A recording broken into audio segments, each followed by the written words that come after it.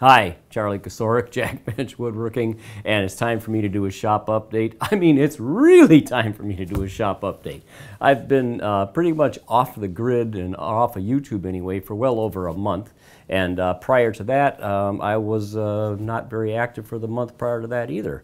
So what's been going on? Well, you know, last fall I talked about doing video once a week, trying to do a once a week schedule, and I did that. I did that. I put out a lot of videos, and it went pretty well. But I really wasn't enjoying it that much. It was work, and you know, putting out these videos really is work. If you haven't done it, it really is. But that's fine. I don't mind that. But it wasn't fun for me.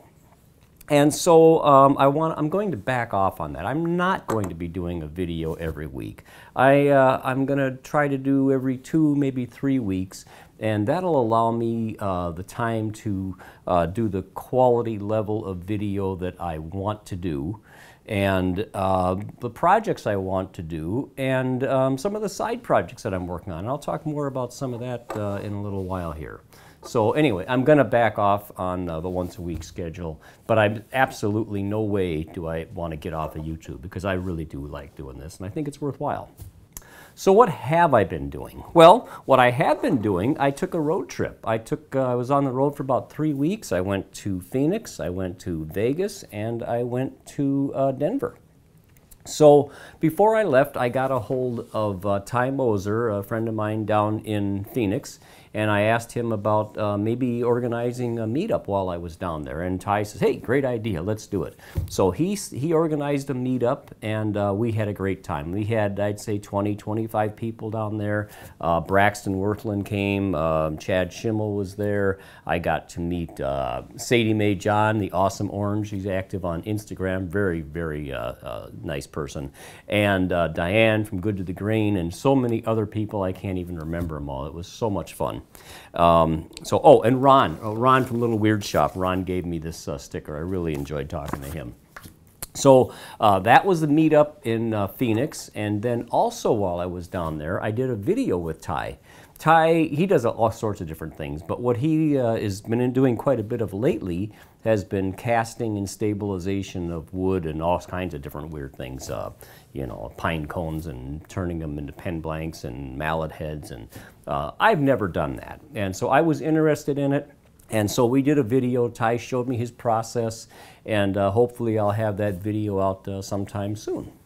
So after Phoenix, I drove up to Vegas, and I've got some family there, but I did a lot of woodworking type of stuff while I was there too. I met with Braxton Wirthlin while I was there. Braxton, you know, he's a friend of mine. I did a video with him last year, and Braxton is getting into doing a lot of turning, bowl turning, and he's getting pretty good. He's been studying and practicing, and he's really getting pretty darn good at it. And I've never really done much turning or bowl turning at all. And so, well, maybe very little. So anyway, we decided to do a video on bowl turning, and so he showed me, he gave me some schooling on bowl turning, and we turned this nice little maple bowl while I was there with him, and I learned a lot of tricks and some cool stuff, and so I will get that video out hopefully sometime in the near future too. And then also while I was in Vegas, I met with Bill Levosley, One Car Workshop, and Bill's got the podcast now, Maker's Hustle, and it was a lot of fun hanging out with Bill. We didn't do any videos, but he's a good guy, and I really enjoyed spending time with him while I was there. So then, from Vegas, I drove up to Denver, and my friend Andy Klein is in Denver. And so I had contacted him ahead of time, and same thing as Phoenix, I mean. I said, hey, how about if we do a meetup while I'm there? And he said, hey, cool, great idea, let's do it. So he set something up, he found a location, and we scheduled it to be there. And it was fantastic. We had a tremendous turnout. I'd like to say that they were all there to see me, but honestly, part of it was that Mark Spagnolo, Wood Whisperer, just moved to Denver, and he was there, so a lot of people showed up to see him, which is fine. I like Mark. I really do. I'm getting to like him more and more every time I meet him. But we had a good turnout, and I got to meet a lot of people who I have been interacting with quite a bit on YouTube and Facebook. Rick Wilke, he gave me this little refrigerator magnet with his logo on it. James Jacob, Shogun Jimi, he's got his own YouTube channel, as does Rick for that matter, and he gave me his sticker.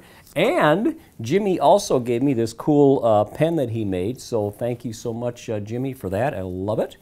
And so what else? Oh, Rory May, Dirty Smith. I talked to him for a while I was there, and oh, what a guy. Really impressed with him. So, and then like I said, there were like 30, 40 people there. It was really a good time. So also while I was in Denver, of course, you know, Andy Klein is there.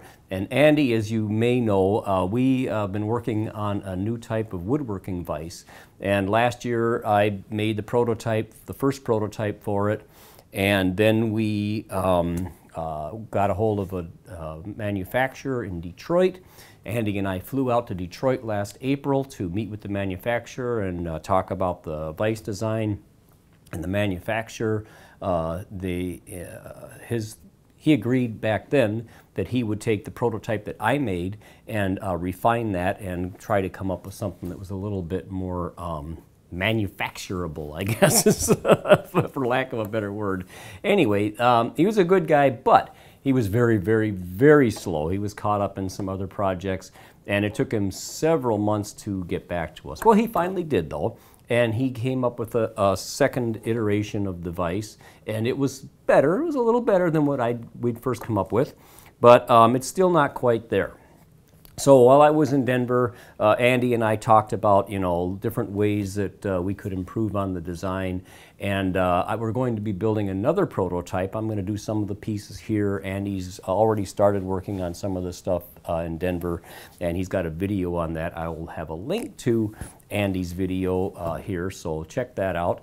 And you'll be hearing a lot more about that because it's a pretty cool design, and I'm pretty excited. I think when it gets to market, the people are really gonna like this. So anyway, that's what happened in Denver.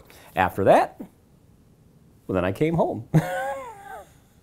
I do have a featured video this week. My featured video is from Sterling Davis. Sterling is a cool guy. I met him when I was at WIA last year in Cincinnati.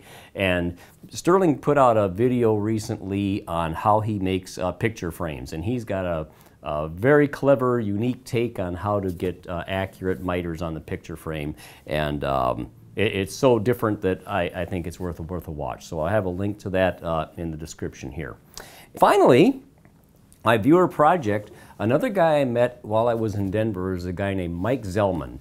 And Mike built this buffet. He's got maple, and I think that's figured cherry. It looks fantastic, but the really high point of that piece, not that it isn't a great piece just as it is, but the marquetry on there is just off the chart. It's fabulous marquetry. So Mike, it was great talking to you, and thanks so much for sending that your pictures to me, because it was great work. I really appreciate looking at that. So that's what's been going on with me lately. I hope you enjoyed this little update. I will have links, like I said, to Andy's video. I'll have link to Rick Wilke's YouTube channel, Shogun Jimi. I'll have a link to his channel, and the Sterling Davis video, and a few other things that I mentioned. I'll make sure I have all the links in the description here. So thanks for watching.